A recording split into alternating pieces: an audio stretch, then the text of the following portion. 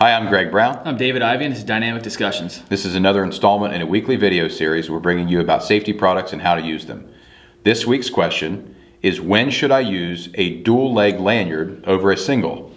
So when you're looking at dual leg versus single leg, the difference is one kind of wise off. So you have one attachment point or two attachment points. So with that, you'll use a single when you just have one anchor point. So if you're attaching to it and you're working in the same area. Now you would use a double leg lanyard if you're moving from anchor point to anchor point where you need 100% tie off. Or if, let's say you're climbing, some people attach them to rungs of a ladder while they're climbing up. Kind of depends on the application.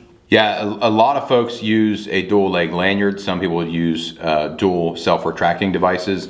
When we talk single leg versus dual leg, you're always talking about personal. So the small self-retracting lifeline housing that lays on your back, or the dual leg lanyard that you have up in your lanyard keepers, it's all going to be anchorages that are within arm's reach or at least close.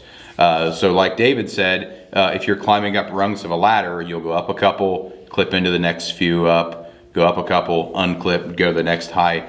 The one thing is if you have anchorage that is below the D-ring on your harness, you'll want to use a leading edge lifeline.